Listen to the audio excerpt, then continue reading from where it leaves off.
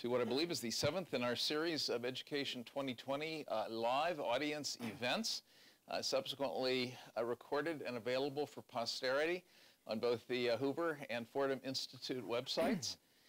We're delighted that you're here on this gorgeous early spring day. I'm Checker Finn with the Fordham Institute, and we have, I think, a treat in store for you this afternoon.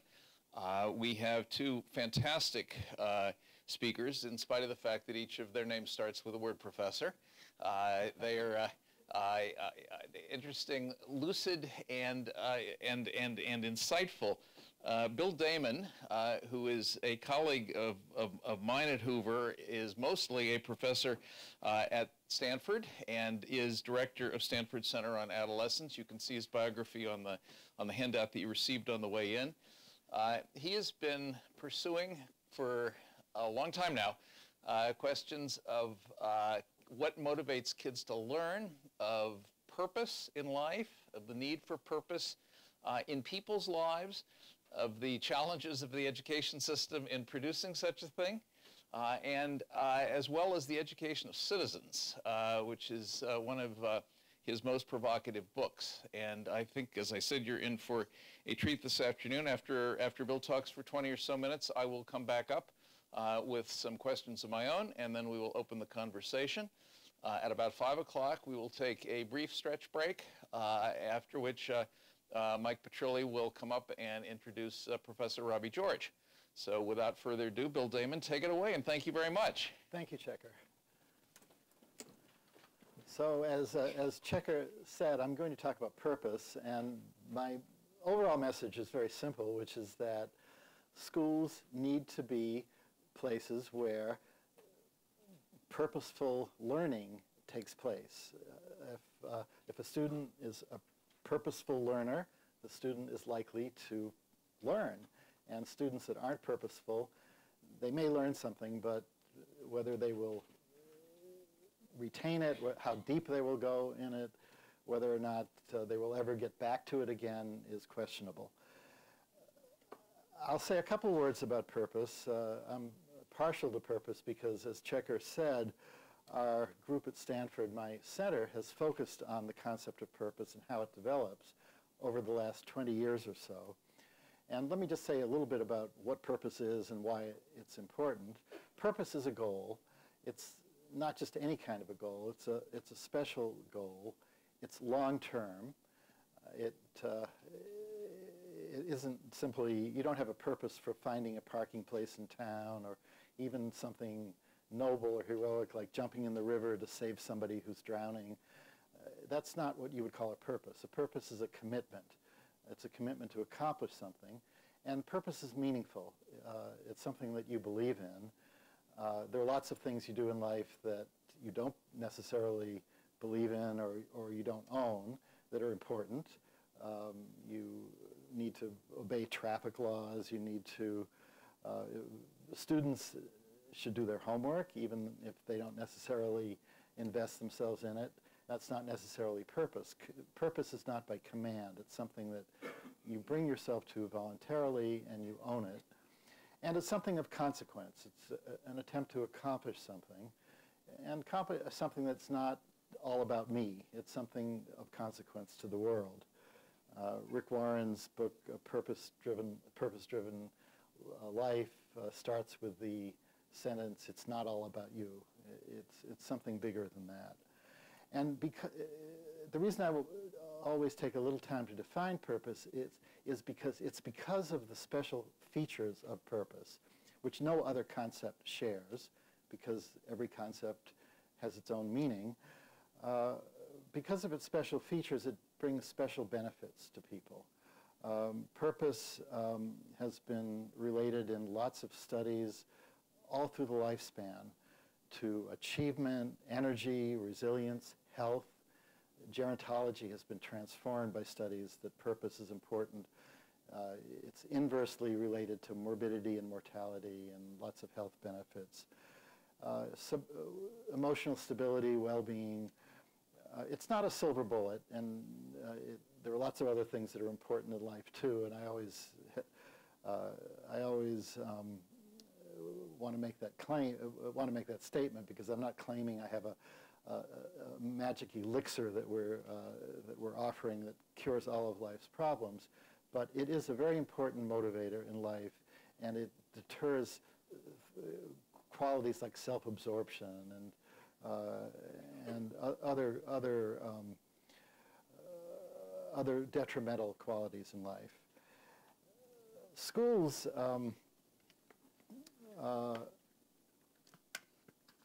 are places that ought to be places where students find purpose. And there are a number of different kinds of purpose that are important in life. Some of them are central to the mission of schools. Some aren't. There are purposes of faith, for example, and certainly public schooling. I don't think you'd want to say is a place that would educate for a particular kind of faith. Family purpose is another purpose that maybe elsewhere young people find opportunities to develop. But there are three kinds of purpose that are absolutely central to the mission of schooling, and that's what I'm going to focus on here. One is academic purpose and related to that vocational purpose. Obviously, schools are places that prepare students for learning and for vocations. Another is what's been called character or education or moral education, and there's been a lot of controversy about this, but it's unnecessary because school is a place where students do a lot of living, and lots of moral and character issues come up naturally in schooling. As Irving Kristol used to say frequently, it goes with the territory of education. Everything from academic integrity, honesty, ethical relations with peers, respect for authority, all of these moral and character issues are everyday issues in school. And schools that don't get those right are disorderly and don't even do the education right. And the third type of purpose that schools in a democracy are responsible for is civic purpose, citizenship education. And that's what I'm going to focus on. And I start with the vocational and academic side of things. And I am, in this area, this is not my area of expertise, but I have done a lot of observations in schools where I have gone to visit and talk. And I can say that and let me begin by saying, it is not an educational wasteland out there. I've seen lots of schools that do this right, that are great places to learn, where students are thrilled about what they're hearing and so on.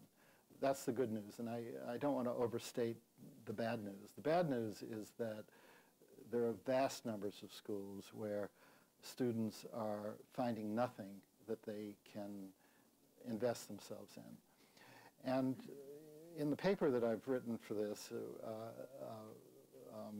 enterprise, I complained a lot about the effects of the federal programs that have taken place in recent years, especially Race to the Top, where when I have visited schools, that's where I have really heard teachers complain about exactly things that are antithetical to the development of purpose in young people. And I'll just quickly mention these, and I'll be glad to go on to develop this further in the question session. But one of the problems has been Race to the Top has created a number of incentives that have encouraged superintendents, principals, and put pressure on teachers to focus on a narrow selection of skills and knowledge. And I want to say from the beginning, I'm not against at all high standards, basic skills. I'm actually in favor of testing and assessment. So all of that is important, but not to the exclusion. You can walk and chew gum at the same time, and not to the exclusion of what's been considered in lots of districts that I visited peripheral and not what the schools themselves are being judged on and what the incentives are driving them to do. And among those peripheral subjects are subjects like art, music. I've been in school systems where they say they've had to stop funding the music teacher who comes around because they've had to invest their efforts or their attention or their resources in the kinds of basic skills that they ultimately will be assessed on. I always hesitate, I always say very quickly that I understand that the motivation behind this is a vocational one because of the importance of the STEM and the basic skills agendas for employment. But it's also important to realize, and this is a very narrow view, and there are 2 points I'd make. One is that many students find their interest, find their purpose in exactly these peripheral subjects like art, music, theater, which actually are a big part of our economy. I've heard from economists that the media industry and the entertainment industry is the 3rd largest GDP source in this country, and it's one of the largest exports industries. So these are valid industries that students who would find their purpose in those areas are not having an opportunity to do because of the narrowing of the curriculum driven by the incentives of what's being tested. And the other problem, which I read about in the newspapers, is that the incentives were so strong during the Duncan period that there was a temptation for a lot of educators to fudge scores, to misreport data, to cheat, actually. And what does that do? The children are watching, and what kind of a message does that send to students when they find out that their authority figures are actually cheating in order to gain incentives? Which brings me to moral and character education, which, as I said, is part and parcel of every school day. But even beyond that, there are opportunities to raise larger moral and ethical issues in the classroom. And the resistance, and I know part of the theme of Checker's series here is questioning the influence of progressives on our choices that educators make. And in my, this is an area that I have spent years in moral and character education, and the resistance is always something that comes from the progressive agenda of paying attention to minority cultural groups, diversity, and so on, as if you could find cultural groups anywhere that don't care about issues like honesty or respect. These are universal issues. Parents everywhere. In fact, there was a poll done once in American schools that 98% of parents wanted their children to be raised to tell the truth, to be honest. And you'd have to wonder about the other 2%, but 98% is a pretty strong source. And so the hesitancy to actually bring out in classrooms in an explicit way moral and character issues of common decency, issues of compassion and the kinds of character strengths of fair-mindedness and future-mindedness and grit. I mean, all of these are of interest to the young people. And schools that are doing this, and there are, as I said at the beginning, I've been to lots of schools that are doing this and doing this well. And the problem is that many schools, or maybe most schools, aren't. And the resistance is coming from this sense that who are we to tell other people from other groups what to believe? It's foolish and misdirected. The other point that I really want to get to in the limited time I have is on the third type of, or the third kind of purpose that I think is absolutely essential, as for the mission of American schooling, and that's citizenship education. And I'll just note a couple of statistics here. During the period that of the last of this regime, where citizenship itself and civics itself has taken a back seat, and the closely related subject of history, the tests that have been done in citizenship, the National Assessment of Student Progress found that only 1 in 4 high school seniors scored at least proficient in knowledge of U.S. citizenship, 1 in 4. For 4th and 8th graders, of all academic subjects tested, civics and the closely linked subject of history came in last. Quote, a smaller proportion demonstrated proficiency in civics than in any other subject the federal government has tested. This is a problem for our democracy. Since this report came out, there have been, this did bring some attention to this, and some high-profile figures such as Sandra Day O'Connor called this a crisis, and some states, including my own, California, Florida, Texas, have had commissions and have done something about this. So there's been a bit of a movement of the pendulum back and some attention, but many key concepts are still not addressed. There have not been the kind of attention to how to get this subject matter across that it needs, and lots of places again haven't gotten to this as a main agenda. Now, I want to say what the purpose angle is on this. This is all about civic knowledge and the lack of proficiency, but as I said at the very beginning, if you want students to learn something, you want them to be motivated. You want them to care about it. You want them to be purposeful. And in civics, as in all other areas, there has been a failure in a lot of schools, in maybe most schools, to approach the subject in the way that would make students care about it, to be purposeful. And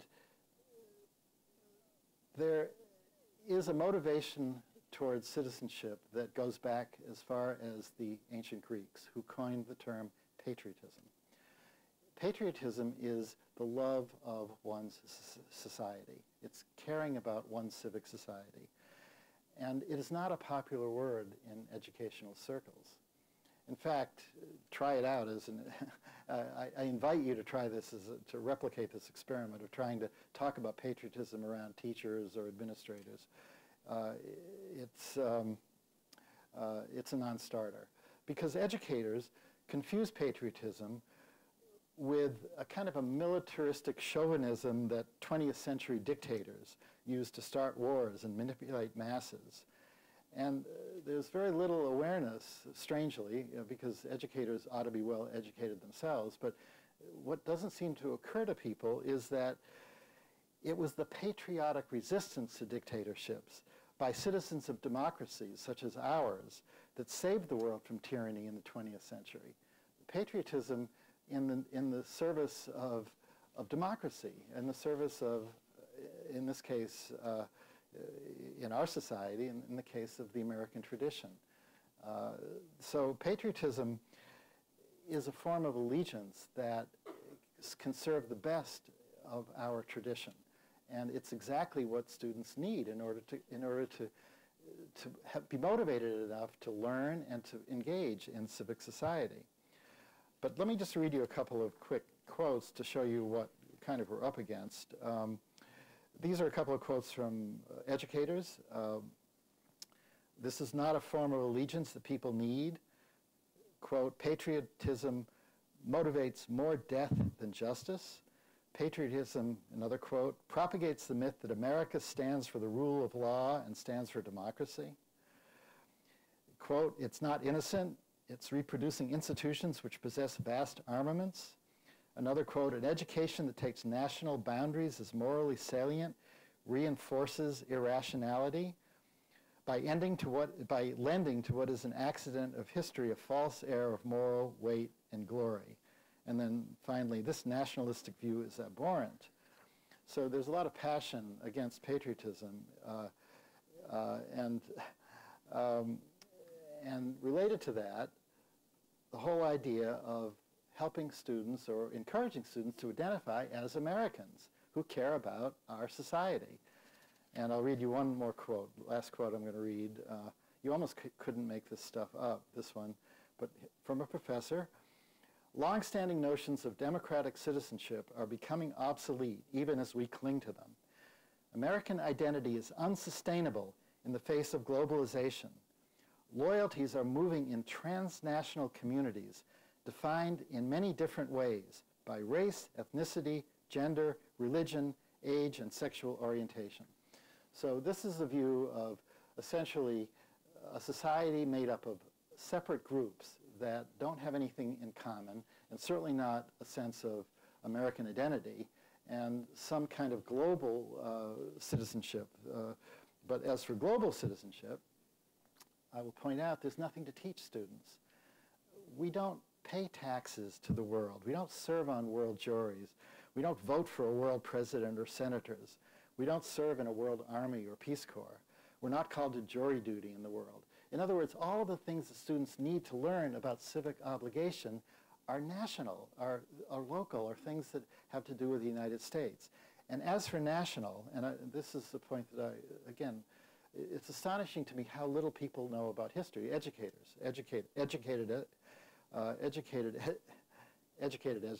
educators.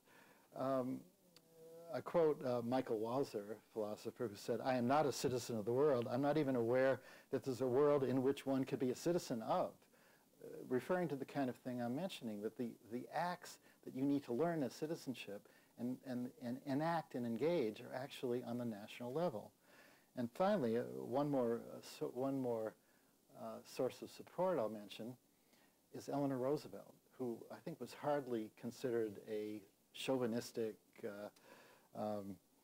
provincialist in her day, but when she did the very hard work, and I think noble work, of getting the Universal Declaration of Human Rights through the UN in 1948, she made a point of saying this needs to be implemented on a national level by nation states, because there's no other way you can do it. There's no other place, and every place will do it in its own way, but these are universal principles, and as a moral and social initiative, and educational, because she believed in educating people, it needs to happen in nation states.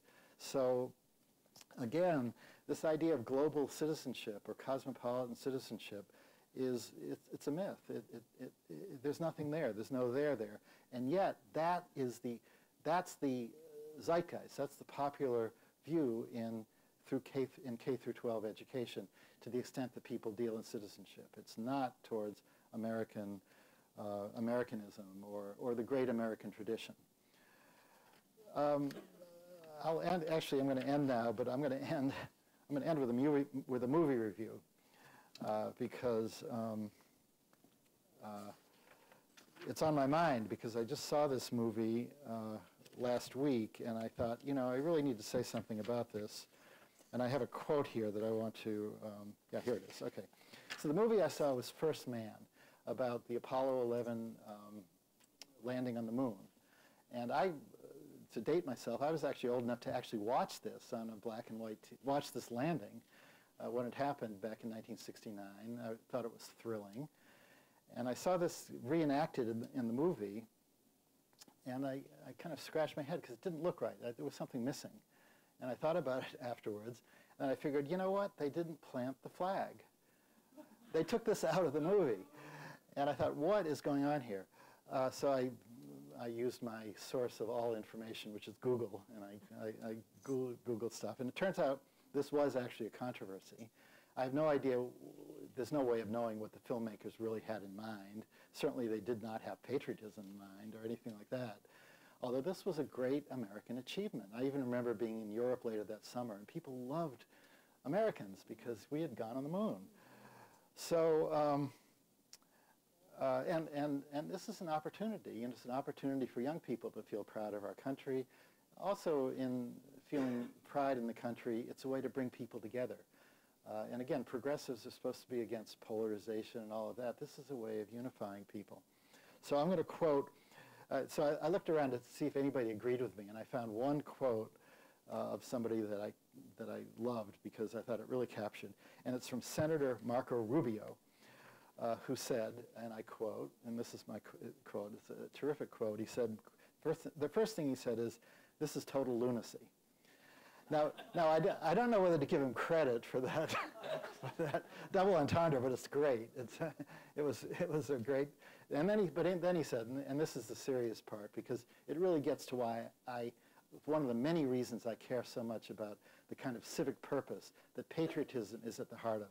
And he said, "And it's a disservice at a time when our people need reminders of what we can achieve when we work together." And young people need that reminder. Thank you very much.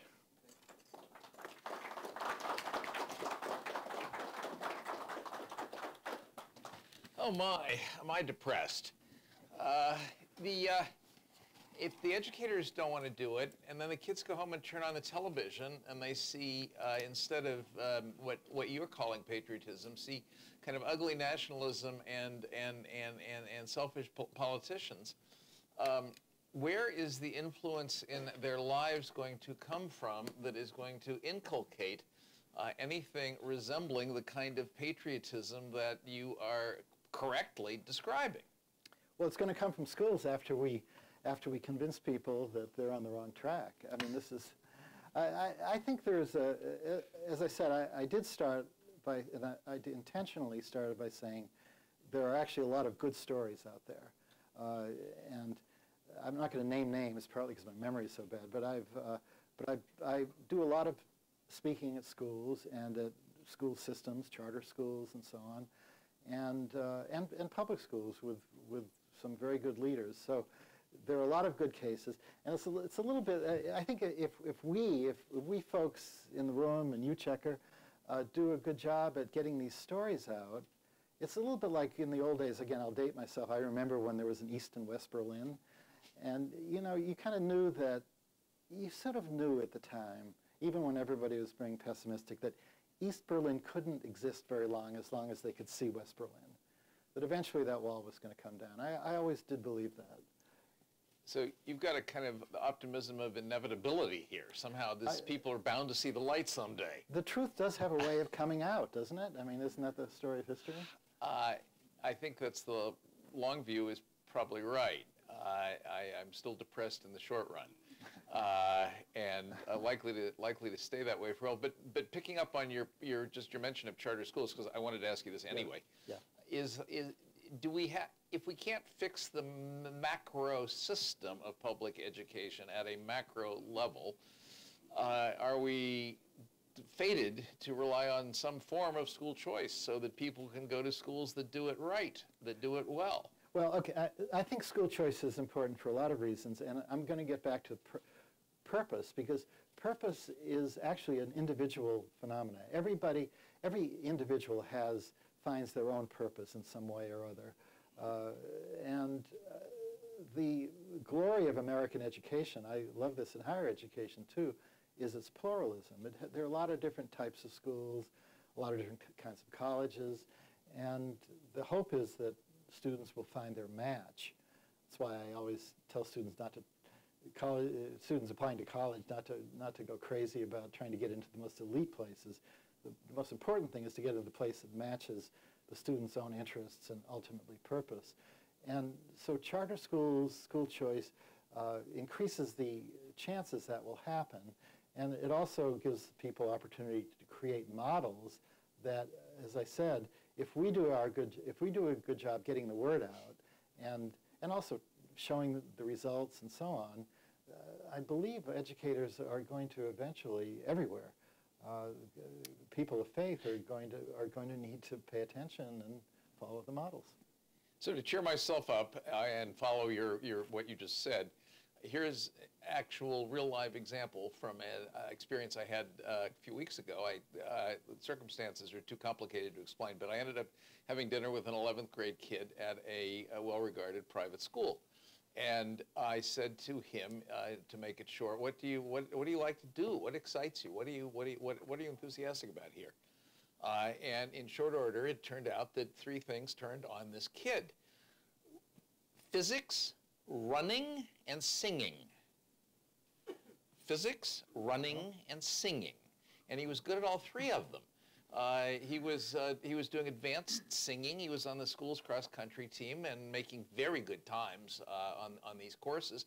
And he was doing a cappella and in a choir that was about to go someplace to give a concert. So this was a kid who had, I think, probably found his purpose at the school, actually. Yeah. I'm not certain whether he arrived, he probably liked running before he got there. But he probably hadn't had, maybe singing. I bet he hadn't had any experience with physics before he got there. So this was a private school that is selective. And they may be able to select applicants on the basis of whether they look like they've got a sense of purpose or a gleam in their eye or a desire to find some purpose. I don't know that.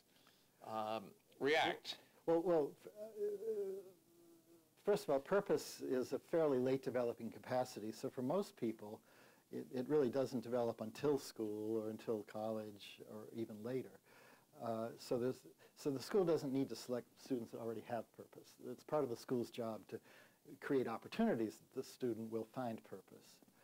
And I think I understand that this is a selective school, but we have national surveys in our data set.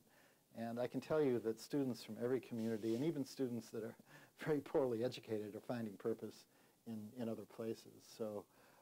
Is the school helping them do that? Or are they doing it on their own? I mean, what's the dynamic by which a school helps a kid to find a purpose? It's the same dynamic as anywhere. First of all, there has to be some match with an interest that the student has, something the student's interested in. Every student has some spark, or maybe many sparks, in your case, several. And is the school offering opportunities that the student can pursue that? Is the school providing models of purpose? All of the young people that we've studied that are really purposeful have seen some instantiation of that in somebody else, in some adult who is living a life of purpose. So is the school providing any kind of mentoring? Is the school giving enough information about the world so that the student sees something out there that can be improved? Because that's part of what purpose is about, is trying to accomplish something. And it can be something noble in curing cancer, or it can be something, some vocations, or it could be something musical, or it could be something vocational on any level, trade. I want to be a house painter, to make beautiful, but something, is the school providing the student with enough information about the world so the student has some sense of how my interests can match something I can become good at doing that can in some way contribute something that is needed in the world. So this sort of resonates with the literature on school effectiveness. I mean, what makes an effective school is when you start reading into that research or going around and visiting them like you've been doing, and I've done some, you invariably find out that a great school is one with a purpose, with a mission, with a coherence, with a culture, with leadership, with a team that is sort of rowing in the same direction, stuff like that. And I see how that works in isolated schools, district schools, charter schools, private schools. I don't see how this works at scale, or how it can be made to work at scale. I should add, I've just, like last week, finished a 4-year term on the Maryland State Board of Education, and that included all sorts of state policy stuff, and including looking at the state's social studies standards, by which it expects all the kids in this whole state to learn these things in social studies, under which we would normally put civics and so on. It's also one of the many states that has a graduation requirement. You have to take a civics course in high school, or you can't get a diploma. And yet, not only were these standards kind of abysmal, the sort of thing that the National Council of Social Studies dictates around the country, which is very thin on content and very weak in general. But also, I didn't see how a state can cause this to happen, even if it had good standards. Yeah. Well, you're right, Checker. I think the standards are helpful. It's not either or. I think it's helpful to have standards out there and some kind of a state or even national mandate in some sense that these are the kinds of things that students should learn. And that's why I think core kinds of efforts are useful. But you're absolutely right, that cannot do the job. You have to create a school climate where it's the teacher-child interaction that is all important. And you have to create a set of conditions where the students find out why this is important. And there isn't any centralized bureaucratic solution to that. Which is the same as saying it cannot be done at scale It cannot be completely done at scale. What can be done at scale is to send certain messages out, to give examples or types of information that should be mastered, skills and so on. But the teaching cannot be done at scale. And if you wrote out what you thought was the perfect curriculum and had every teacher recite it or something like that, it would be an abysmal failure. You have to create. First of all, personalization is important. The teacher needs enough space and time to pay attention to every individual child's interests. So individualization, personalization needs to happen in addition to some things that should exist at scale. So let's slightly switch the subject and get into the fad du jour of American education for the last at least few years and for the next few is called social and emotional learning, also known as SEL. Yep. It's got... I've heard of it. You've heard of it. It's got massive foundation support, national commissions, big reports, lots of enthusiasm. Some of us actually think that it's kind of a diversion from reading and math, actually, rather than a supplement to it. But relate, if you can, social emotional learning as it is taking hold with character education and purpose and even patriotism. Yeah, well, I don't need to be too original on this. There was a very important book about this written about 20 years ago by James Hunter, who entitled the book "The Death of Character." The Death of Character. Yes, he's the guy at UVA, James Davison Hunter, right? Yes, he's a professor at University of Virginia, and I never liked the title because I actually reviewed the book and I thought it was a very important book and basically right. I don't think you can kill character. I wouldn't give schools that much, or SEL that much power. You can't kill it. There will always be people of character, no matter what you subject them to. But he was absolutely right in one sense, which is that a lot of SEL is based on a kind of amoral, kind of social, being nice or social skills, and if you take the moral messages out of it, you actually can do more harm than good. People need, schools and parents and adults need to take a position on these things, on what's right and what's wrong. You know, Plato, this goes way back, I'm not being original at all. Plato said the first duty of every adult is to help children find pleasure in the right things, which is basically what I'm saying. It's motivation. You want them to be motivated to do the right thing. And that means you need to know what's right and what's wrong, and it's not that hard. Well, when you look at the literature on social emotional learning, at least from the advocacy groups that are promoting it, you don't find talk like what you just said. Well, that's what I'm saying. Yes. So I have a problem with that. No, I think it's... and yet, one of the things that comes through loud and clear both in your paper and in your critique of let's say, Race to the Top and No Child Left Behind and so forth, is that with this narrow focus on cognitive skills, we've lost sight of, many people say, the whole child. Right. And the SEL people, I think to their credit, are trying, like so many movements before them, to bring the whole child back into view. I think that's right. And I mean, the irony, this is replete with ironies, because the whole idea of whole child was always a progressive idea, but it's a lot of the progressive programs have actually been diminishing schools' ability to do this. And with the SEL, I think that's right. I think it is important that social and moral issues, the teachers spend time on that. And even though you say it's a digression from reading and so on, but the students that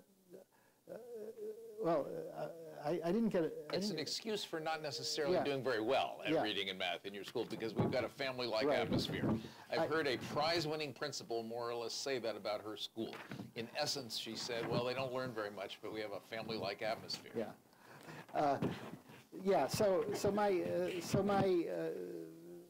my conclusion about SEL is it is important to get into these areas, but it's important to do it in a way that's not relative, that has a moral backbone to it, and isn't just anything goes.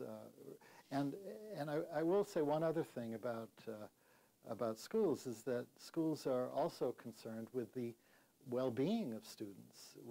That's part of the whole child. And I had another part that I didn't quite have time to read, but if you give me one more second and I can dig this out of here. We're going to get the audience in just a minute too, so you all get ready. But this is if you really want to get depressed, this is. I started that way. Come on. Okay.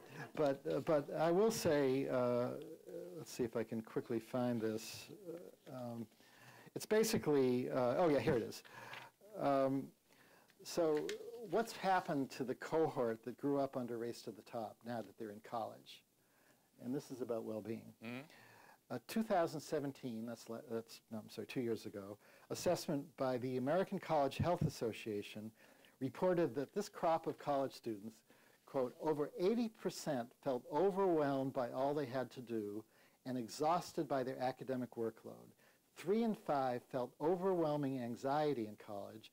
2 in 5 felt so depressed that it was difficult to function, and over half reported feeling hopeless, which is really a serious issue. I mean, if you know mental health, that's something to raise all kinds of red flags. You're not going to let me get away with just saying spoiled brats, are you? Yeah, right. And by the way, you really can't blame this, knowing the current college, what's going on in college with grade inflation. You cannot blame this on colleges having rigorously high, excruciatingly high standards. This is not the fault.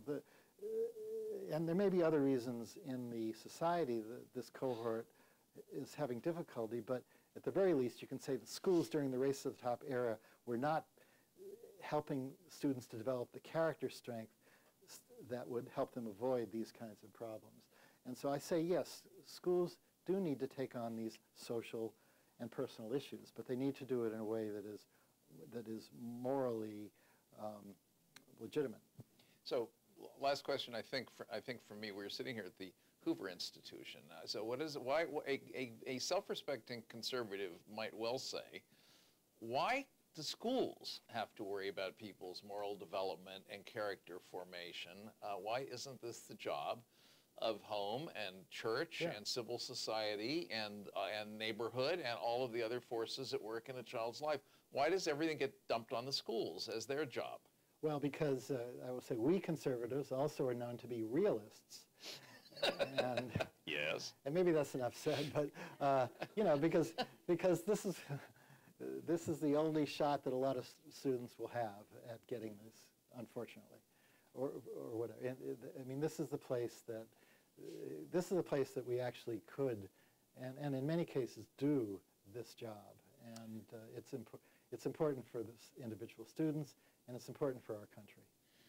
You know, much as I agree with that, I'm also mindful of this society's tendency to assign all responsibilities to schools that nobody else is taking care of.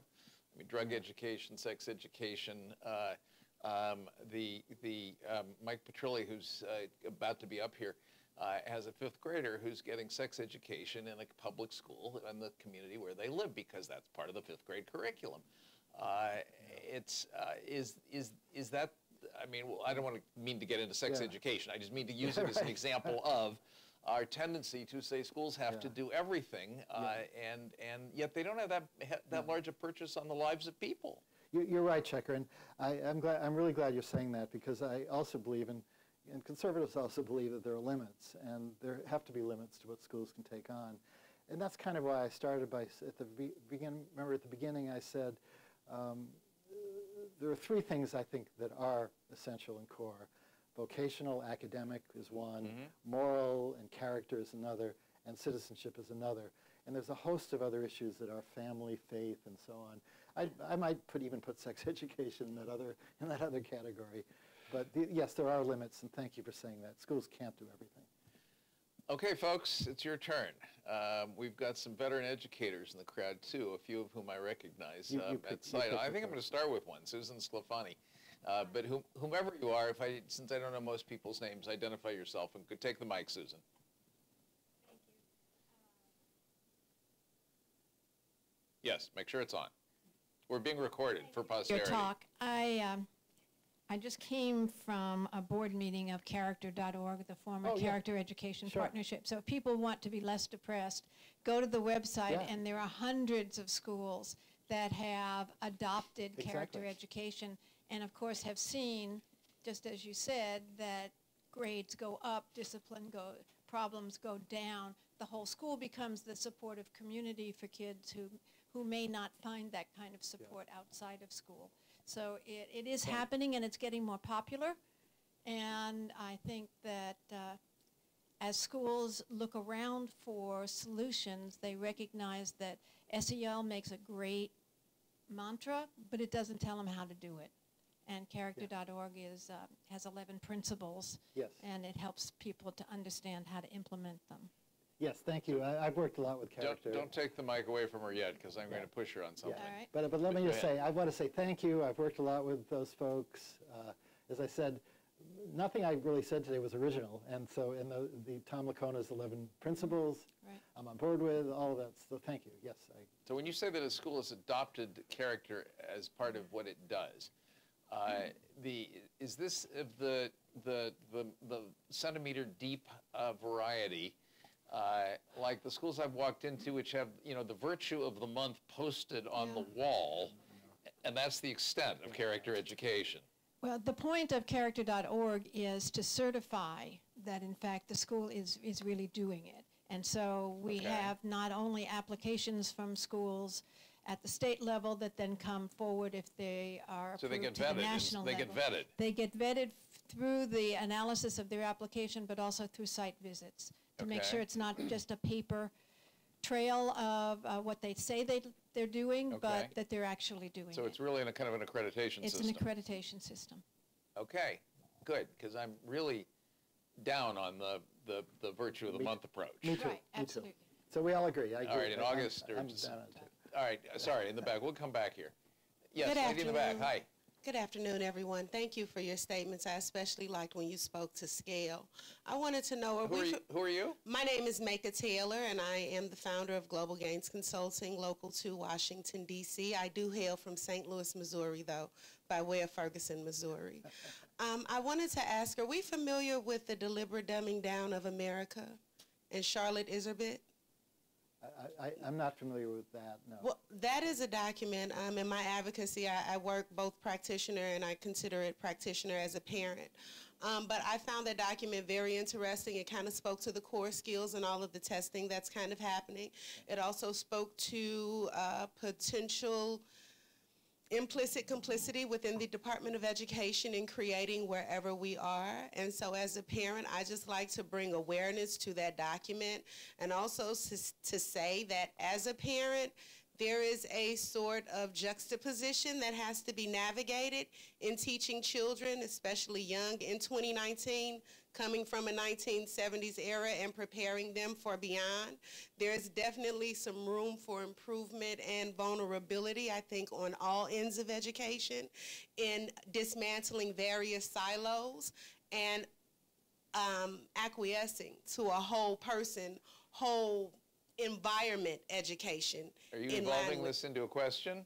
I did follow it into a question. You weren't familiar with what I asked, so I couldn't follow up with my Familiar with question. Charlotte Iserbyt's work? I actually am, from very long ago. I'm going to sit down. Thank you. Thanks very much. Thank you for telling us about that. Thank you. You were up, I think, next. Okay, bring the mic back to him. Yes, I'm Barry Stern. I'm a graduate of SUSY.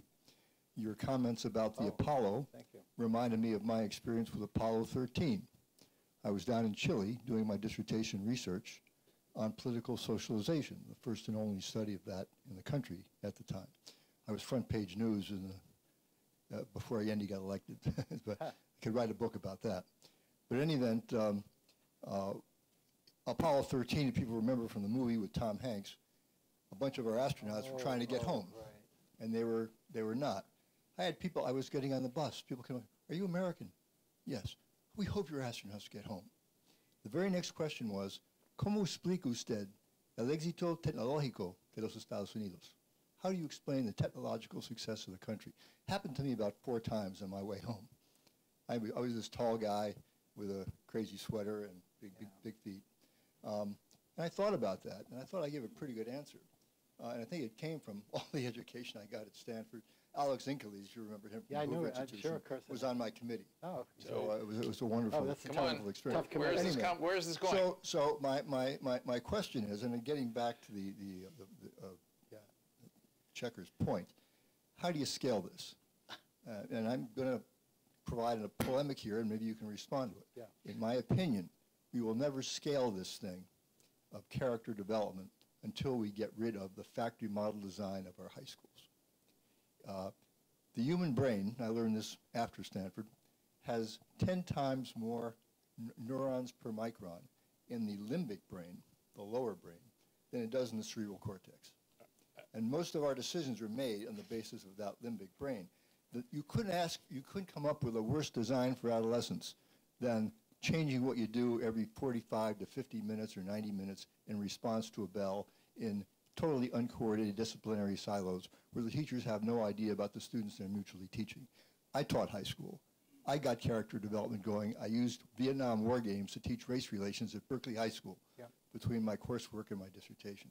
So I know it can be done, but in my opinion, you're not going to get there with a factory model. You're going to have to use something like the English call the house system. So, react. Well, first of all, let me say I'm not a big educational policy person, so I don't have all the answers.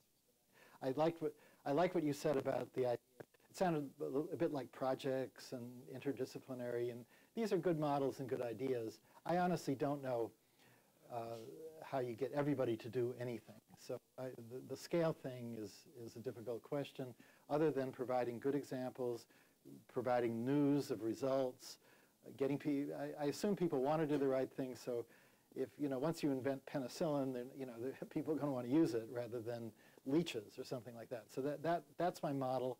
I'm not a policy person.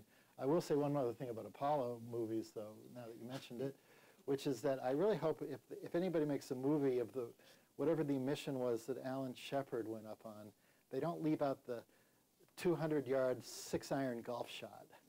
That would be even worse than leaving out the American flag. It helps to have limited gravity, doesn't it? Yeah. Mike. Yes, so Mike Petrilli, mostly famous for having a 5th grader who was doing sex ed in public school. He would be horrified to know this. I don't think he's watching. But also at Fordham and at Hoover. So I would love, Bill, just give me and other parents advice and our teachers advice when it comes to this idea of developing a patriotic attachment to our country. Get specific. Yeah, thank you for that. I think it's so much easier done than people believe, because especially with, every society values patriotism, but we live in the United States, and there's actually a lot of things to be proud of, no matter who you are. And if you let young people know about some of the great achievements that we've done on every level, not technological certainly, but moral. Teach them in a positive way about the civil rights movement, for example. I'm amazed that somebody told me recently that students are not learning about Martin Luther King Jr. anymore because of lots of reasons, but partly because the problems are still out there. They're not all corrected. Well, I can tell you that it's important to be, to all aspire to do better and be critical and all of that, but you need to start with the positive. Start with what was accomplished. That's how you get young people to invest and get off the dime. And there are so many stories in our society of groups, liberation of groups coming in, women's getting the vote, all of the things that we did. I mean, I'm sorry to go on about this, but it's so frustrating to me. My two youngest daughter, I have 3 kids, my 2 youngest ones were subjected in their history classrooms to Howard Zinn's book. Oh, lucky yeah. them. But it turns out, I don't know if it turns out astonishingly enough, he's critical of, we did everything wrong in World War II, because I can't even remember the reasons, but when we're out there fighting we shouldn't have won. I mean, it's amazing how you can find fault with almost anything. And it is important, critical thinking is important, but I'm speaking as a developmental psychologist here. There are 2 things about critical thinking that educators should know. One is that you can't do critical thinking very well until you have some sympathetic understanding of what it is you're criticizing. That's how you do the intelligent kind of critical thinking that's constructive and makes things better. And the second thing is that in American society, to talk about criticizing America, you could actually teach that as a virtue of our society. That's something you get to do in this country. It's not so easy in China.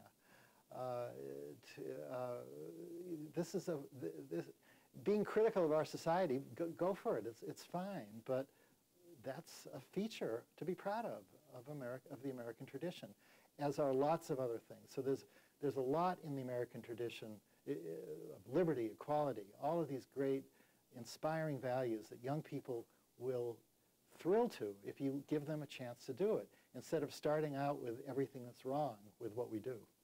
So I think you're saying the advice to parents like Mike is not so different from the advice you're giving to educators building a curriculum. Well, parents and teachers. Parents are the first teachers. Yeah. So get those books, and give them to yours. Okay, one last question right here in the front row. Thank you, Nicholas.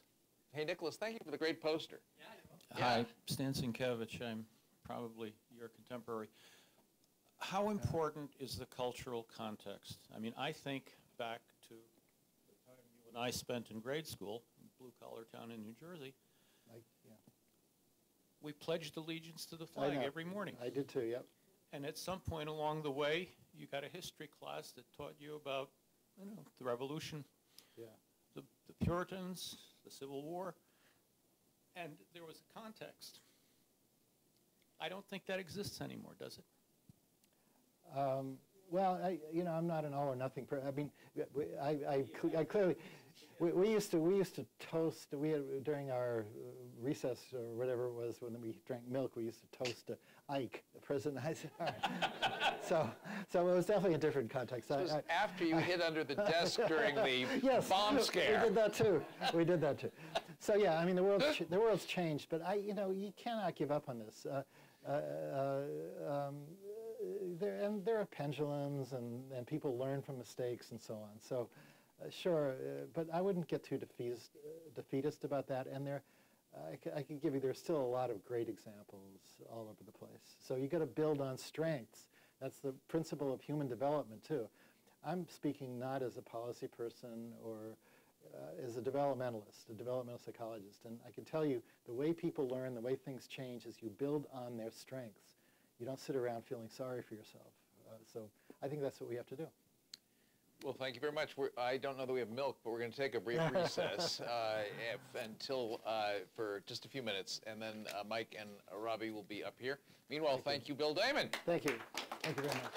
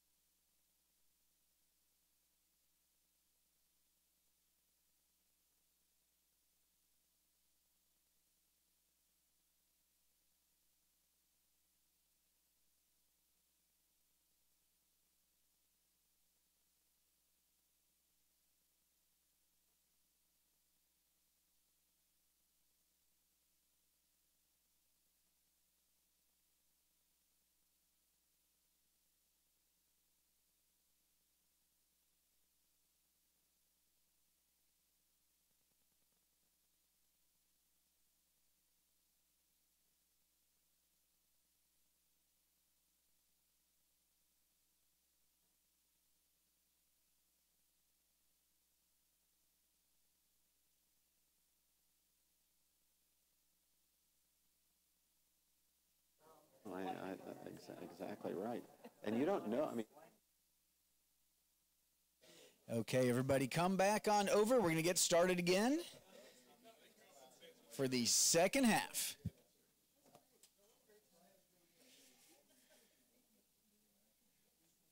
All right. Just a reminder while we're gathering again, for those of you watching at home, you can follow along on Twitter at hashtag #Ed2020. You can also send us questions online. I will be looking at my phone to get those questions, so please do. And we're going to get started in just a moment. So everybody come on over, Checker, come on, lead the crowd. No milk.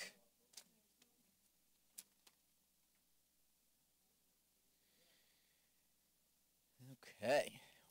Well, again, my name is Mike Petrilli. I'm the president of the Thomas B. Fordham Institute and a visiting fellow here at the Hoover Institution. And it is my great honor to introduce to you Professor Robert P. George. Professor George is the McCormick Professor of Jurisprudence and Director of the James Madison Program in American Ideals and Institutions at Princeton University. He is also frequently a visiting professor at Harvard Law School. He has served as chairman of the U.S. Commission on International Religious Freedom. He has served on the President's Council on Bioethics. He's been a presidential appointment to the U.S. Commission on Civil Rights, the U.S. member of UNESCO's World Commission on Ethics of Science and Technology, author of numerous well-reviewed books and way too many articles to mention, and recipient of some of the most prestigious awards in this country, including the Presidential Citizens Medal, the Irving Kristol Award, and the Bradley Prize. I was honored. I got to hear you, Professor George, when you were given the Irving Kristol Award at the AAI dinner a few years ago, and it was really an amazing experience.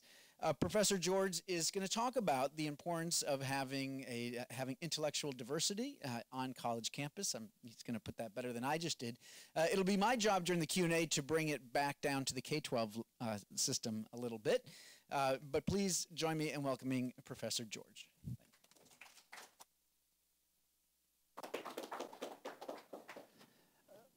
Thank you very much, Mike. It's really an honor and a pleasure to be here. And thanks, Checker, for the, Checker, where are you? Do you have your milk? Yeah, to Eisenhower? Right. Thanks for the invitation. It's really great to be part of this larger project that Fordham and Hoover have going. I'm the world's biggest Bill Damon fan, and when Bill talks, there's always something that jumps out at me. And this time it was patriotism. And gosh, is that a virtue that we need to restore to its rightful place, really across the board, not just in education. That really resonated with me. The two most important men in my life are my father and my father-in-law. Both served with great honor and valor in the Second World War. They're 93 and 95 respectively, now still going strong. My father, the son of an immigrant Syrian coal miner in the hills of southwestern Pennsylvania and West Virginia. My father-in-law, a Jewish guy from Brooklyn, whose father was tailor. Both men had experienced a bit of prejudice and even discrimination. In my father's case, it was actually a Ku Klux Klan incident against his family. But they fully understood the difference between the nation's fundamental principles and commitments, which were good and great, and what a few idiots did because they were bigoted. And when they were sent off to fight, they were proud to fight for their country. They were immigrant kids. Their fathers had just come over. But this was their country, and they were proud to fight for it. My father went down in the Leopoldville, the greatest naval loss of life in American history, crossing the English Channel to fight in northern France. But because he was one of the survivors and wasn't injured, he was picked up by the British, fished out of the channel, and sent on to Normandy, where he fought in Brittany at Saint-Nazaire and Lorient, and was proud to do that. My father-in-law was captured at the Bulge, Jewish guy, captured at the Bulge, spent the rest of the war, those 6 months remaining in the war, in German stalags. But again, they were proud to win the victory on behalf of what the United States stood for. despite what they had themselves experienced as far as prejudice was concerned. And when it was over, they marched home. Same with the guys who fought in the terrible Pacific Theater. They marched home, right? They didn't take land. They didn't occupy. They marched home. And then we sent a bunch of dough over in the Marshall Plan to rebuild Europe. I mean, if this is not a country we can be proud of, then I don't know how you would ever find such a country, despite our faults. So, you know, we need to say that to each other. Even as adults, we need to remind each other. Yes, we can't whitewash our history, but we don't have to buy this Howard Zinn nonsense. This is a great country. Its principles are true and good, and we should fight for them and pass them on to our children. End of sermon. Colleges and universities, thank you. Colleges and universities that are dedicated to liberal arts ideals have three fundamental purposes: the pursuit, preservation, and transmission of knowledge. That's what these institutions are about. It's what they're for. Now, of course, there are other desirable ends that colleges and universities legitimately seek to achieve, but these are the fundamental and defining purposes of academic institutions, at least those that understand themselves to be liberal arts-based. Other things that institutions undertake, whether it's in fine arts or professional training or athletics, are in a sense founded upon them, and anything they do that undermines these purposes, they should not be doing. If your athletic programs are great, but if your athletic program is undermining your academic program, it should be pretty clear which needs to be reformed or go. A grave threat to the pursuit of these ideals of education, these defining purposes of education today, is posed by the politicization of the academy. The problem is most vividly manifest in what I'll call this afternoon the phenomenon of campus illiberalism. By that I mean the unwillingness of so many members of college and university communities, whether they're talking about students, faculty, or administration, to entertain or even to listen to arguments that challenge opinions that they happen to hold, whether those opinions have to do with climate science or racial and ethnic preferences, affirmative action, abortion, welfare policy, sexual morality, immigration, U.S. foreign policy, the international economic order, or the origins of human consciousness. At many institutions, speaking invitations are not even issued to dissenters from campus orthodoxies. If they are issued, dissenting speakers are disinvited under pressure from opponents of their views. The Buckley program at Yale now has as a regular part of its activities the annual disinvitation dinner to feature people who've been disinvited from speaking engagements at other institutions. Or if they are not disinvited, they are pressured to withdraw under the threat of disruptive protest. You might remember that in the case of Condoleezza Rice. I believe it was at Rutgers. I hope I'm not defaming Rutgers, but at one of the major state universities a few years ago. Or if they do not withdraw, they are interrupted, shouted down, even subjected, as we've all seen, to violent assault. But it's not just outside speakers who are at risk. Faculty and student dissenters within campus communities are subjected to abuse and intimidation, as we've seen at Evergreen State, for example, and other places. Now, I don't want to paint with too broad a brush here. The situation is better or worse at different institutions. As it happens, the situation is not at all bad. In fact, it's quite good at my own institution. I've taught now for more than 3 decades at Princeton, where, although I am a strong dissenter from just about everything that's believed on campus, I've never been subjected to intimidation or abuse, although there have been threats against me from off campus, one of which landed the perpetrator in a federal prison. And threats have been made against Princeton for having me on its faculty. Princeton, to its credit, has always stood up to those. But everyone knows the cases I have in mind at colleges and universities around the country, whether you're talking about Middlebury or Evergreen State or University of Missouri or Berkeley or what have you. Now, I spoke of this form of illiberalism as the most vividly manifest version of the problem I'm concerned. For what gets public attention are denials and withdrawals of speaking opportunities, the disruption of meetings, the shouted down of dissenting speakers, and the like. But these are merely some manifestations. The core problem is this. Many institutions are subverting the transmission of knowledge by failing to ensure that students at every level are confronted with and have the opportunity to consider and decide for themselves on the basis of the best that is to be said on the competing sides of all questions that are in dispute among reasonable people of goodwill. Instead, institutions permit prevailing opinions on campus to harden into dogmas. There's no other word for it. Dogmas that go largely unchallenged, leaving students with the entirely false belief that there are, in fact, no disputes on these matters among reasonable people of goodwill. All right-thinking people think left. At the problem's core is the toxic thing that provides the environment in which illiberalism flourishes. That toxic thing is groupthink. Now, liberal arts education goes beyond learning facts and acquiring skills, although those are very important. They're indispensable. You need to know, that it was Grant who got Lee's surrender at Appomattox Courthouse, not Eisenhower, and so forth. And you need to know the basic principles of logic. Something cannot both be and not be in the same respect at the same time, and so forth. But beyond that, it requires the engagement of the knowledge seeker, the student, with competing perspectives and points of view. Same is true for the scholar. It's a lifelong deal. It also requires certain virtues, including open-mindedness, respect for what John Stuart Mill called liberty of thought and discussion, intellectual humility, humility of the sort one can possess only insofar as one accepts one's own fallibility, and of course, love of truth.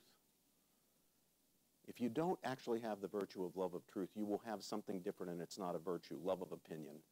You'll fall in love with your own opinions so deeply, you prefer them to the truth. You'd rather not know the truth if it's going to contradict your settled opinion around which you've so tightly integrated your emotions. You see a lot of that, and not just on college campuses these days. Now, it's the task of colleges and schools, this is K-12 as well, as institutions of learning, to expose students to competing points of view and to foster in students those virtues: open-mindedness, intellectual humility, love of truth, willingness to listen to the other person. And that's necessary not because there are no truths. This is not a plea or an appeal to moral or, even more broadly, general relativism, but rather because the pursuit of truth and the deeper appreciation or appropriation of truths in their meaning and significance requires it. Whatever's to be said about the predominance of certain views and their proponents on campuses and the exclusion of others, the problem I'm calling attention to here is less about unfairness to conservatives or others. It's the way it's often styled. Well, the situation at Yale, the situation at Princeton, the situation at Stanford or Oklahoma or Ohio State is unfair to conservatives. That may be true. That's not what I'm talking about here. That's not my concern here. Rather, it has to do with overcoming the groupthink that impedes institutions from pursuing their missions as institutions designed to pursue truth, knowledge of truth, transmit knowledge of truth, preserve knowledge of truth. It's a scandal. Scandal. When students graduate from liberal arts programs, and I don't care whether they're super prestigious ones like Middlebury or less known colleges, wherever they're coming from, it's a scandal if they graduate with no understanding, or worse yet, with grotesque misunderstandings, of the arguments advanced by serious scholars and thinkers who dissent from fashionable orthodoxies on issues such as those I mentioned a moment ago.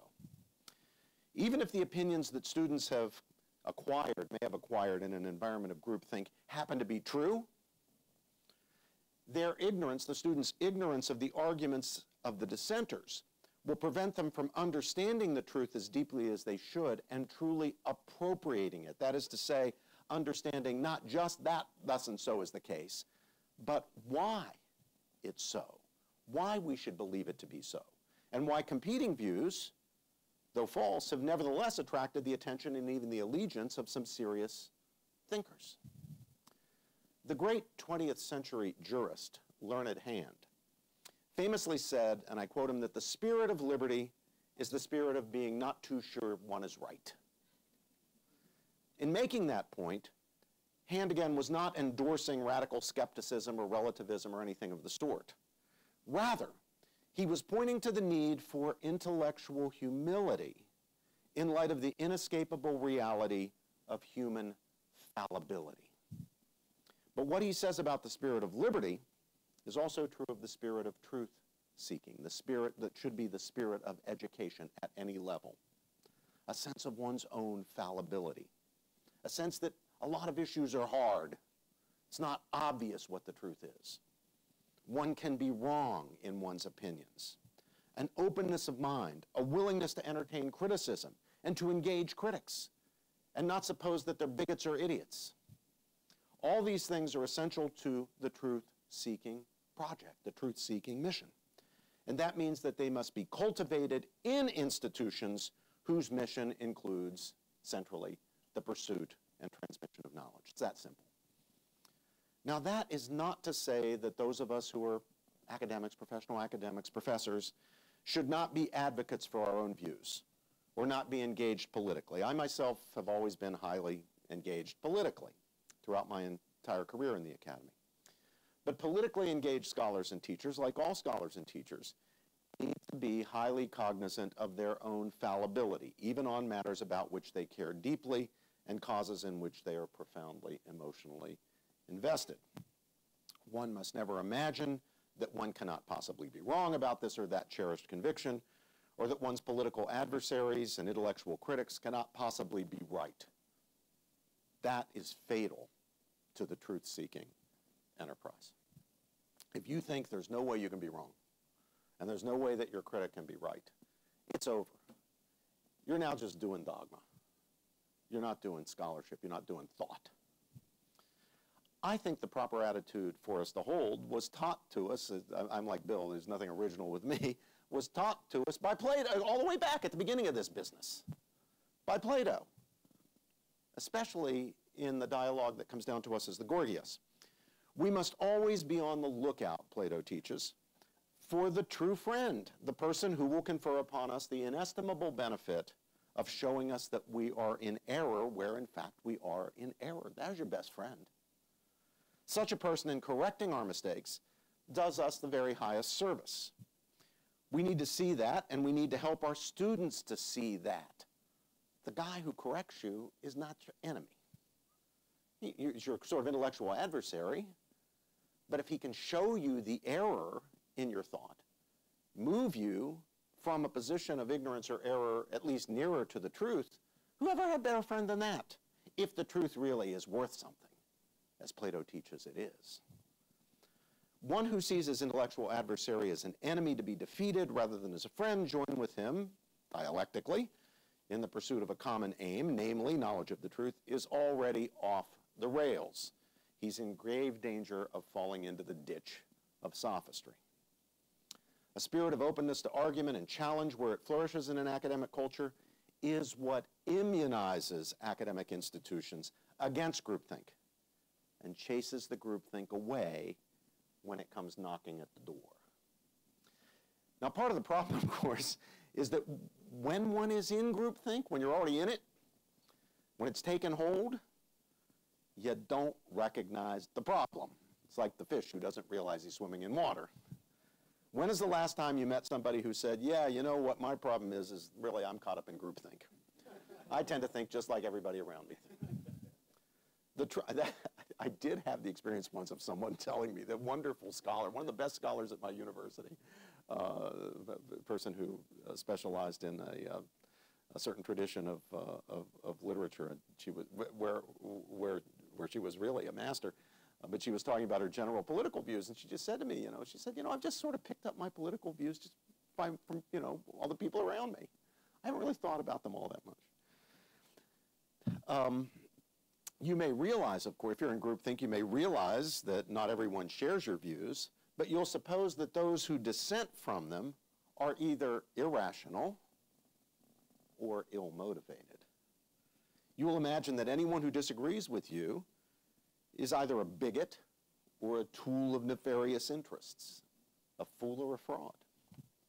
When someone is in groupthink, he or she could pass a lie detector test. Here's the scary thing. Claiming that he or she is not in groupthink. But that doesn't mean that he or she is not in groupthink.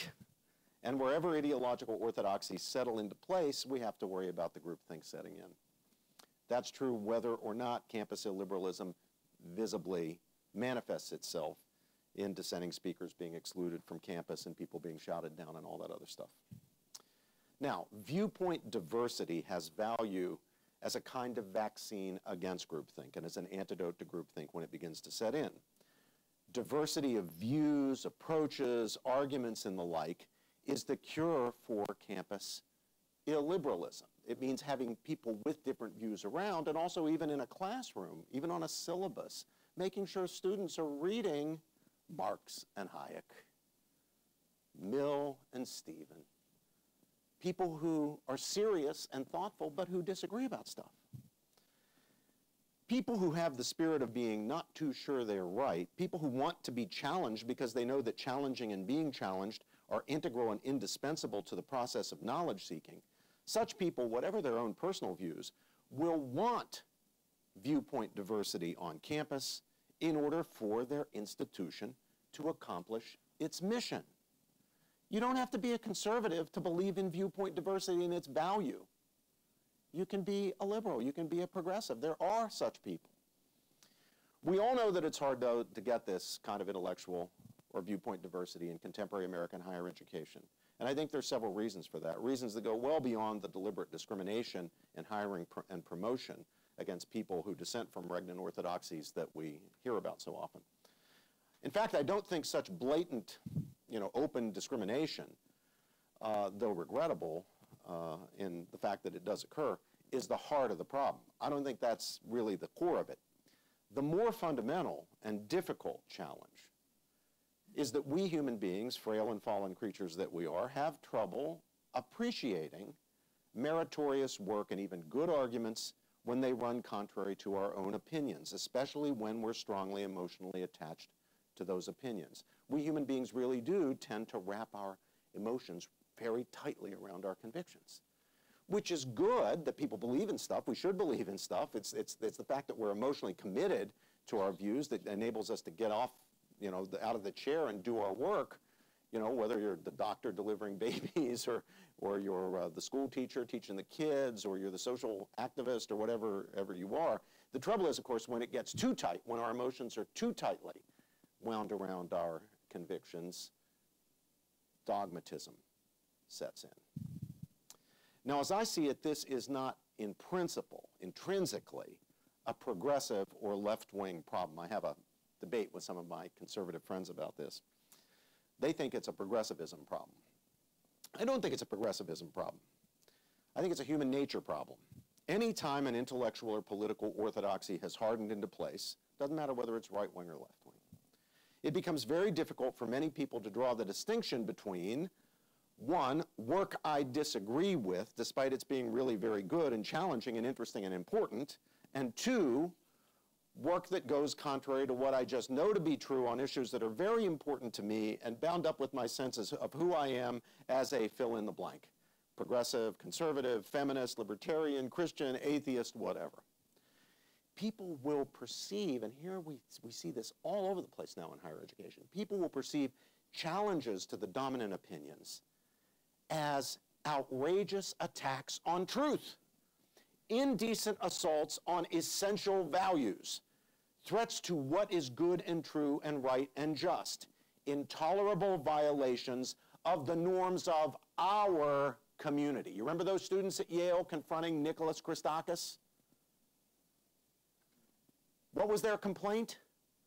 His wife's email was an assault on our community's values. Like, we're the community. Mrs. Christakis, she's not the community. This is our place. Who are you people? You're not with the program? Out of here. So what do? First, I address my friends in academia who are on the progressive side of the political divide and who perceive the problem as I do. As I say, there's some who do, and who think something should be done about it. Well, number one, we do need to expose and protest any overt, conscious discrimination based on viewpoint. As I say, it does happen. I don't think it's a problem, but it does happen, and it's bad. You need to call it out the minute you see it, period. By both precept and example, we also need to strongly encourage our colleagues and students to be rigorously self-critical in ways that would enable them honestly to say, as I might say about the work of, for example, my colleague at Princeton, Peter Singer, well, I'm really scandalized by Peter's defense of the moral permissibility of infanticide. But there's an argument that's got to be met. And the burden is on me to make the argument that our dignity as human beings comes by virtue of our humanity, our status as members of the human community. The burden is on me to meet his challenge by establishing that there is a special kind of standing and inviolability that we have in virtue of the kinds of creatures we are as human beings. And if you look at a lot of my work in the bioethics area, I've worked with Yuval on this, we've even written together on it, Yuval Levin, who's here, you'll see that it's really an attempt to try to show rigorously the foundations for our belief in the inviolability of the human person, the dignity of the human person, what it is that's special about human beings as such. And I want my progressive colleagues to take the same position that I take toward Professor Singer, toward work by more conservative scholars, especially in those hot-button areas. But I acknowledge that this is hard to do, especially when dogmas and orthodoxies have hardened into place, and one is not even hearing arguments against one's own position. I mean, look, if you go through life, you're on a university campus, you live in a university community, or Ann Arbor, Princeton, New Jersey, Cambridge, Massachusetts, Berkeley, California, Athens, you're one of these places, and you never meet anybody who thinks differently than you do. Well, naturally, it's going to be pretty hard to think your way out of it. You need those challenges. We're mere humans.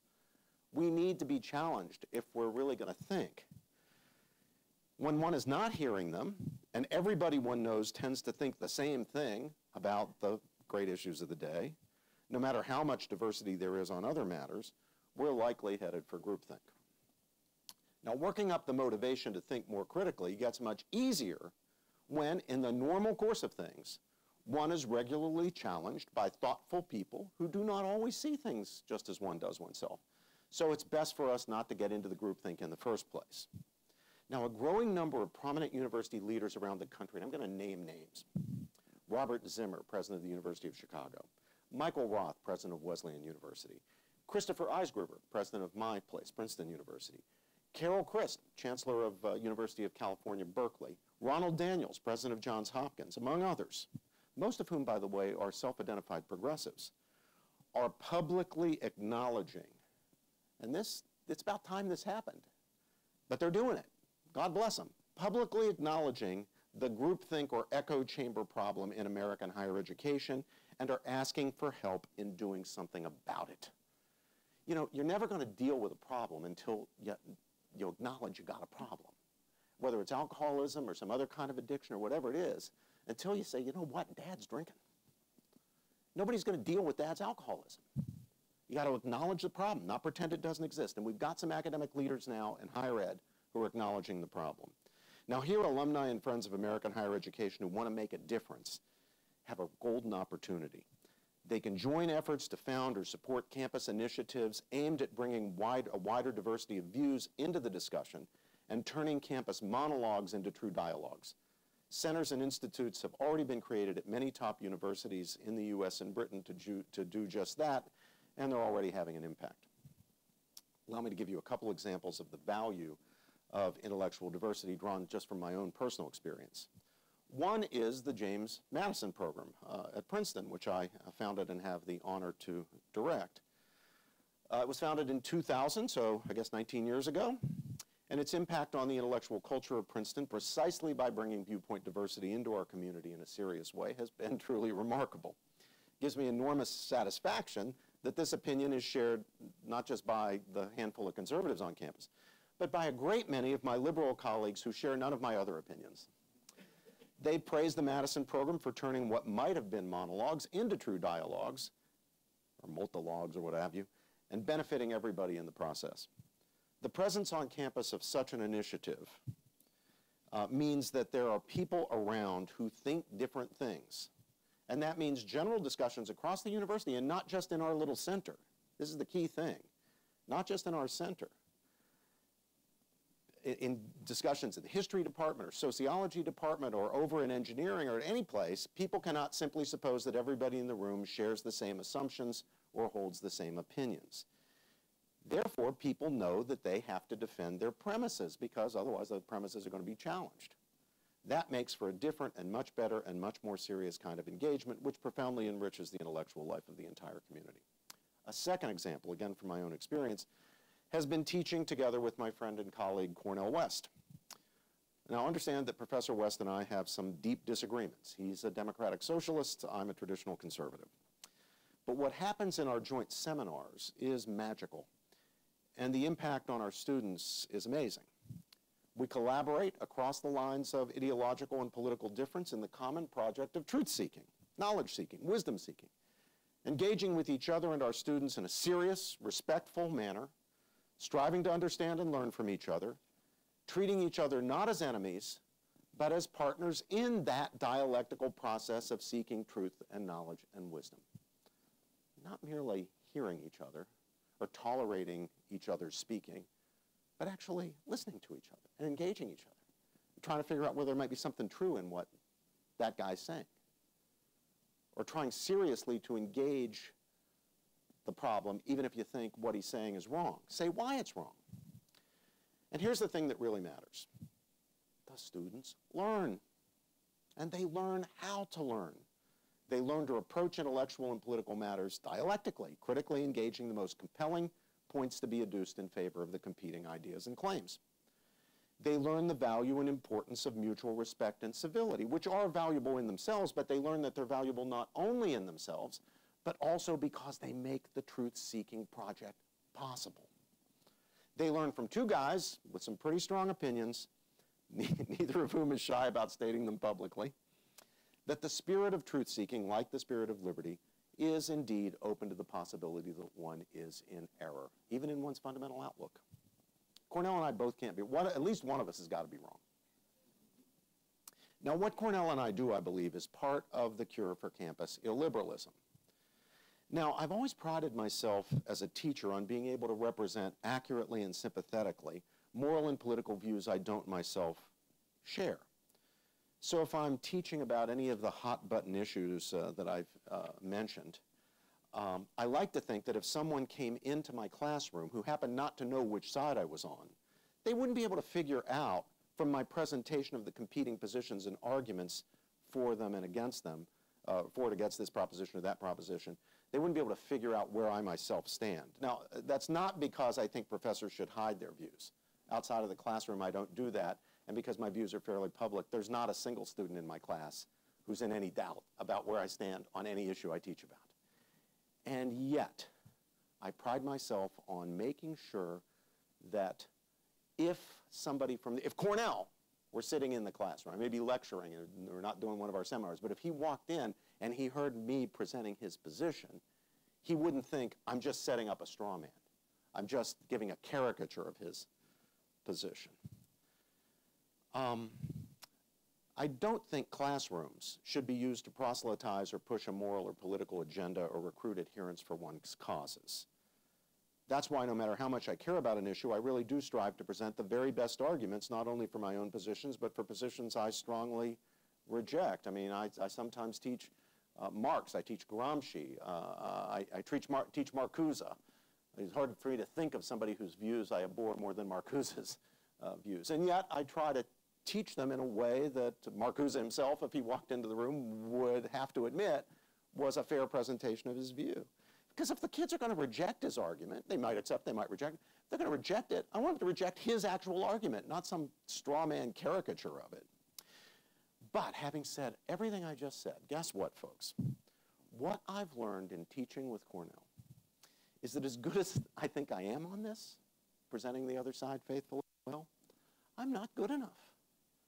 The evidence is simply that time after time in the course of our seminars together, I've found Cornel saying something or making a compelling point in response to a point that I or one of the more conservative students have made that simply would not have occurred to me, a point that needs to be seriously considered and engaged. Had Cornel not been there, even doing my best to represent his side, the progressive side, the point would not have been made, and the benefit to be conferred on all of us in grappling with it would not have been gained. And guess what? Cornel tells me that he has had precisely the same experience time and again.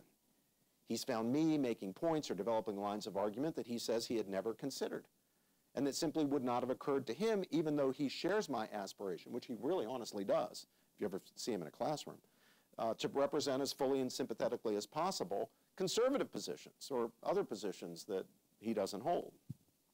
Now, a healthy intellectual milieu is one in which students and scholars regularly encounter competing views and arguments, where intelligent dissent from dominant views is common, and the value of dissent is understood and appreciated.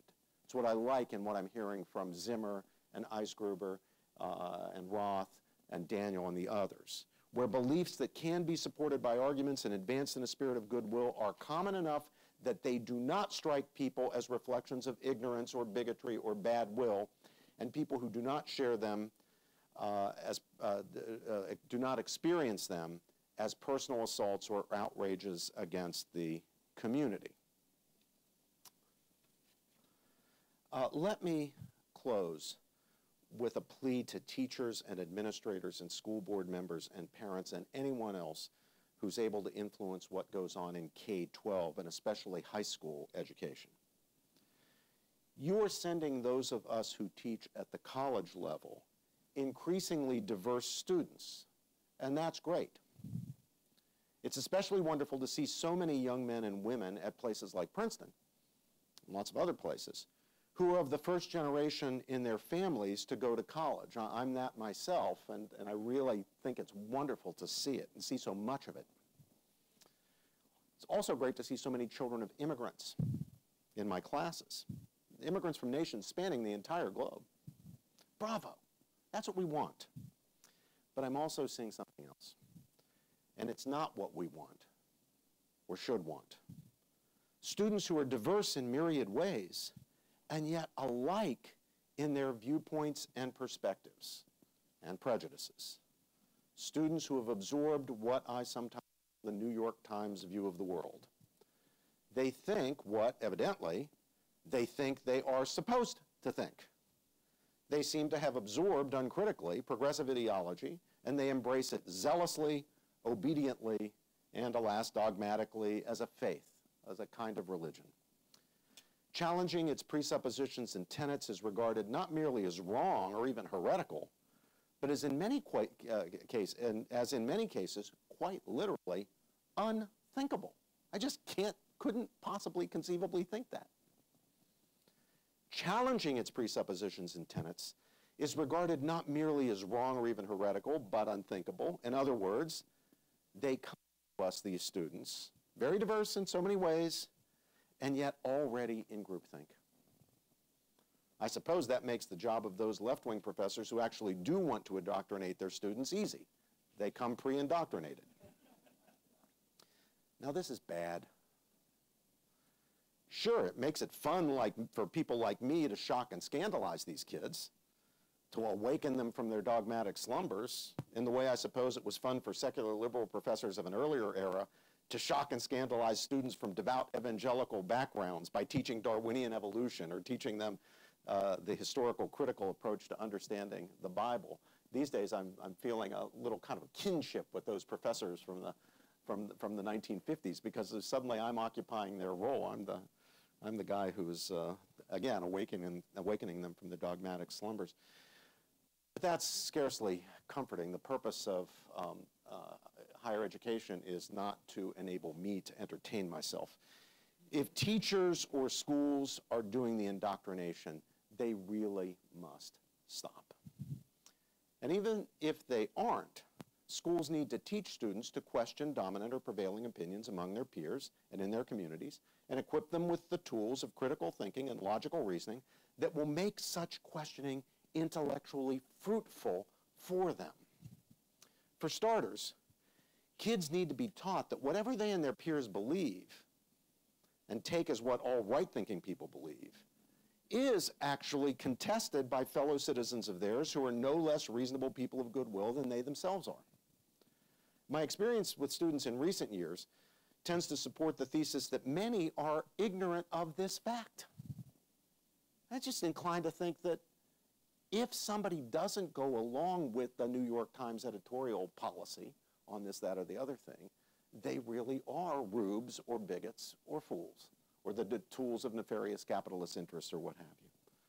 Sure, they know there are people who don't share the editorial board of the New York Times opinion or the opinion of people on the stage at the Academy Awards, you know, Katy Perry or Lady Gaga or whatever. But they really think those people are either bigots or ignoramuses. And by saying that students, as I said, need to be taught that there are reasonable people who don't share their outlook, I mean they need to be taught by example as well as by precept. Teachers in schools need to model the tolerance, open-mindedness, willingness to challenge and be challenged, and other values that we need to see more of in our students at all levels and in our citizens. Young men and women in, say, New York public or private schools, or in San Francisco or Chicago, should not have to wait for college to encounter libertarian or neoconservative or socially conservative arguments, authors, guest speakers, or for that matter, teachers. I have a sense that there are many schools in which conservative teachers are as rare, and if they exist at all, exotic, as they are in universities. Whatever the reason or whatever accounts for this state of affairs, it is not good. A final word for schools and teachers. Especially in the domains of civic and moral education, students need to be equipped with a fund of basic knowledge, including notably knowledge of American and world history, and with the skills to think deeply and critically and for themselves. Thinking for yourself should be it should be like this. What is this thing you were talking about, Checker? ESL or whatever it is. What's the latest fad? Okay, I want a new fad. The new fad is independent thinking. The slogan is think for yourself. It'll be a radical idea. Think for yourself. If schools are doing their jobs properly, they will be sending us at the universities students who can spot bias in any direction in, say, history textbooks, and even if the bias is in a direction they themselves favor. Our job then, at the university level, will be to help them deepen their knowledge and further refine their critical thinking skills. Kids will come to us from high school already on their way to being independent thinkers, lifelong learners, and their own best critics. This is when I know I've succeeded. It's not just when they are learning, or even when they are, I can tell, going to be lifelong learners. We've now got them in the mode where they're going to be lifelong learners. I need one more thing to say bingo, and that is I see that they are now their own best critics. They don't have to wait for me to challenge them on even deeply held views that they have. If I say, Henry, you believe in climate change. You hold the standard progressive view on climate change. Why are there some people like Freeman Dyson and Will Happer and people like that who aren't buying it? What, you know, you are and you think they're wrong. If they were here, what would they say to you? And if they can tell me how they would criticize themselves, perhaps drawing on the resources of people like the ones I've mentioned, then I know we're there. We've mission accomplished. We've made them their own best critics. And that means they will also be on their way, as Bill noted, to being responsible citizens, fit to enjoy, and equipped to play their role in sustaining and passing along to future generations the rich blessings of living in a democratic republic. Thank you.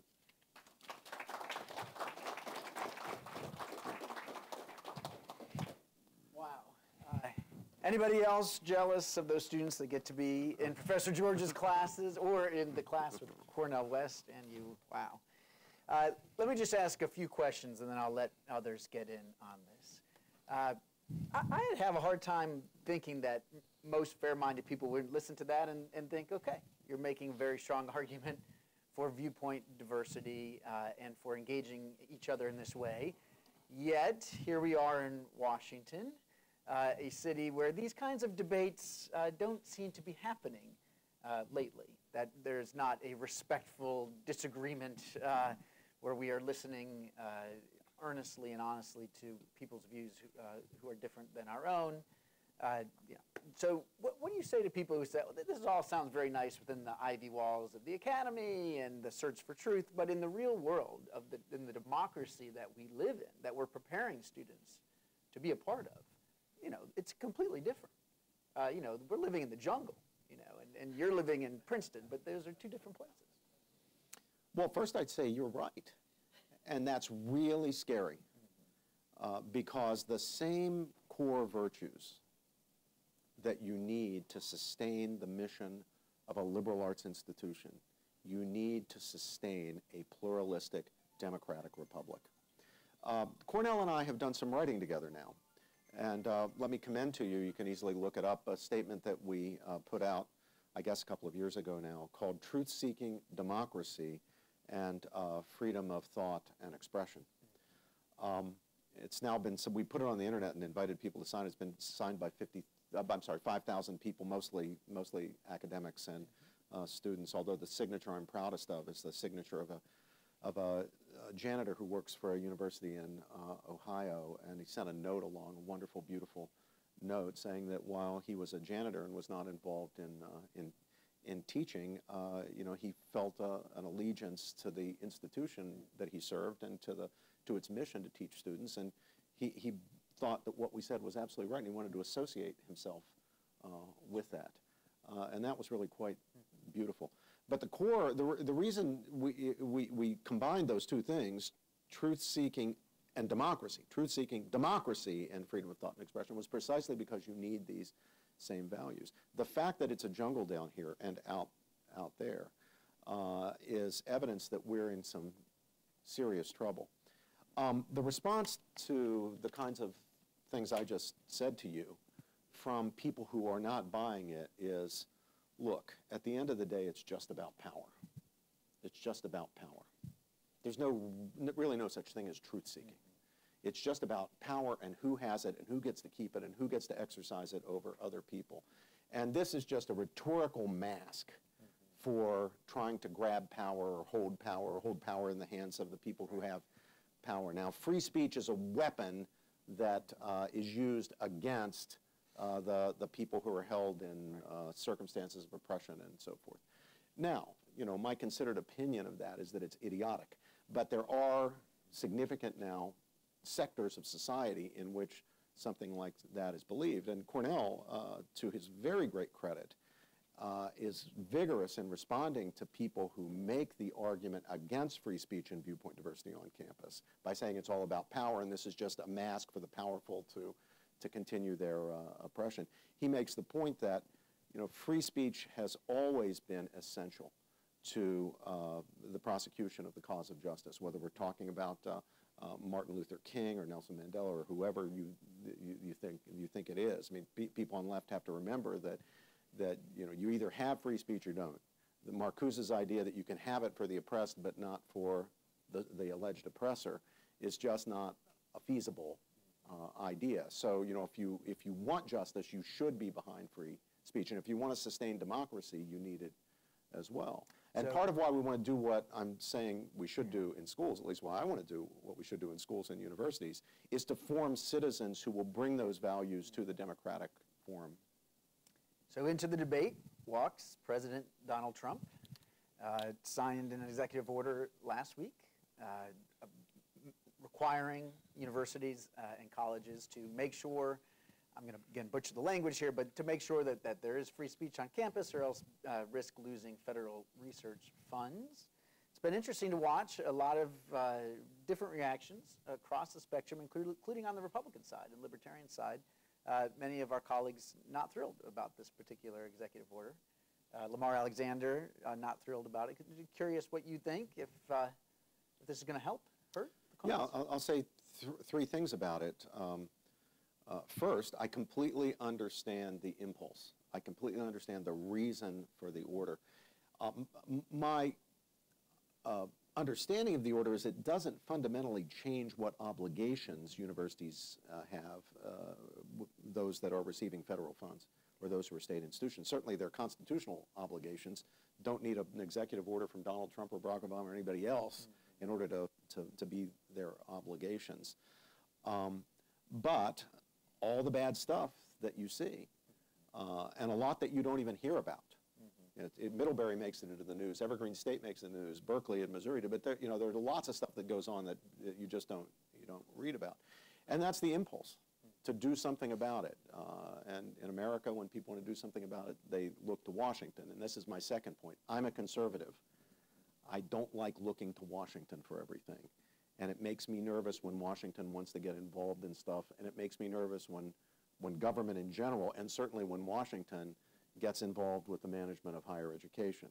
So my plea to my fellow academics is we had better clean up our own house here, or something that I don't approve of any more than you approve of is going to happen, and that is that Washington, D.C., the government, federal government, the national government is going to get in here and start dictating educational policy. That will not be good for higher education. But the only reason we're getting what we got the other day from President Trump, this is not some initiative Trump cooked up or the Trumpians cooked up. They're responding to a reality that we had better acknowledge, and that is we do have a serious problem. The third point is that I think there's some good analysis that's favorable. The case is made more strongly than I would have thought it could be made in favor of the Trump order by Stanley Kurtz and by Roger Kimball, both of whom have pieces out. I forget what, you can easily find them online. I forget where they appeared. I think Stanley's might have been in National Review, I'm not sure. Anyway, acknowledging both Roger and Stanley in particular, as I recall, fully acknowledges the concerns that I have. He has them too, but he's less worried about the order. He sees it as more limited, more likely to do good than I have. I think if it does do good, it will do good by motivating us to start cleaning up our own house, which we should do without it, but if this is what it takes, then this is what it takes. But remember, one last point. I guess this is number 4. The free speech problem is in significant part, the result of the lack of viewpoint diversity. You can enforce the free speech stuff, but unless you get to the viewpoint diversity part of the problem, you're not really going to solve it. And I'm quite sure that we don't want Washington, D.C. dictating viewpoint diversity. So I hope that university leaders around the country will follow the example of the leaders I mentioned, like Zimmer and Eisgruber and Daniel and Roth, and that they themselves, those leaders themselves, will follow through and make good on what they rightly say needs to happen to diversify the faculty. You're not going to get people experiencing dissenting views as vicious assaults on our values or even personal attacks on me if they regularly hear voices like Harvey Mansfield's at Harvard. If those are not exotic, but just part of the normal warp and woof of academic life. And not somebody that has to come in to give a lecture one time. And then, exactly right. You can't, I mean, if that's all you can get, I'll take it. Yeah. I'll take whatever I can get, but that's not going to solve the problem. If you want a healthy academic environment, you're going to need viewpoint diversity. And there's a reason that we don't have it. It's a bad reason. Yep. You know, that sometimes people, I mean, nobody can deny the data, right? Yeah. So you know that the sociology department is 43 progressives and 1 conservative. It's not really conservative, it's libertarian. Everybody knows about these. But sometimes you'll hear people with daffy ideas. Oh, well, the reason for that is that conservatives are dumb and liberals are smart, right?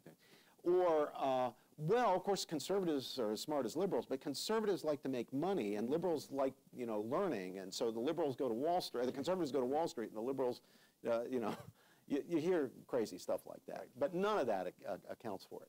I mean, I think the way you account for it is the way that I accounted for it in my We really only have time for one question, so who is it going to be? All right, you were first. You were quick. Tell us who you are. Hi, Adam Kissel, currently at Philanthropy Roundtable. My question is about admissions offices at colleges. If it's so important, and I agree it is, to have intellectual diversity, and a place like Princeton especially has its pick, what's the role of admissions offices on the psychological side of getting people who can actually handle disagreement, but also getting a diversity of ideas in that area of diversity?